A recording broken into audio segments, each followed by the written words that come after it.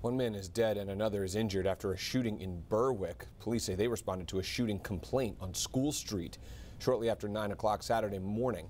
Officers arrived and found two people suffering from gunshot wounds, Edward Badeau of Berwick and the homeowner Christopher Utt. Both were transported to the hospital where Badeau died of his injuries. The homeowner underwent surgery and is listed in serious condition. That shooting is still under investigation, but an autopsy report ruled Badeau's death as a homicide.